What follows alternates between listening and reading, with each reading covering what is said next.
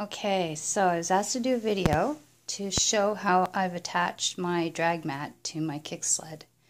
So this is a picture, a shot of it all set up, and I can show you when I go to put my foot on it. I can put my foot like with my heel right down. You can see that. I can put my heel right down with my toe just touching the brake at the top, the bar brake at the top that's underneath the mat here.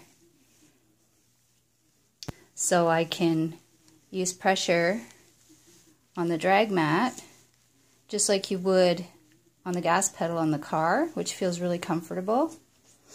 Or I can hammer right onto the bar brake at the top if I want to. So that gives me some options. So how I've got it set up is I just attached the drag mat to my back stanchion on either side, and I just draped it over top of the bar brake to keep it up and out of the way. So this keeps it from dragging too far in between where, hi Dax, that's my black lab, too far in between the footrests, right? So you don't want it to be sitting in here, because then you can't run and you trip and you step on it and everything stops too quickly. So this way it keeps it up from dragging on the ground. You don't really need.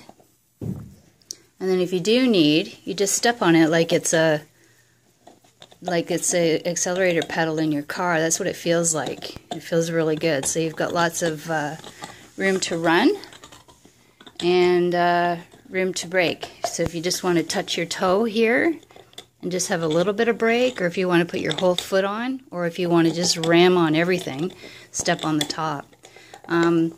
I've got the bungee cord here just as kind of like an extra kind of support, so that when you step on the brake, there's a little bit of up pull, but there's not really enough to put any pressure here. It's just basically stopping this from, falling right down, which it wouldn't anyways because of the bar brake underneath. But it also is just like an extra kind of safety protection from keeping this mat falling forward this way, because you wouldn't want to be on the trail and it suddenly starts slipping out and going out too far, maybe popping out underneath that bar brake. You want it to stay up and in place so that it's right there, right when you need it. Okay, so I hope that's helpful. It's my ducks. So here's another angle. Picture of how it's attached. Here's another angle of how it's attached. Dax.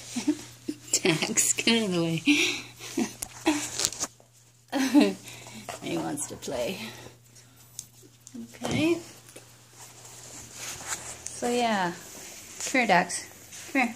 Since we got to see most of you. Sit. Sit. Good boy.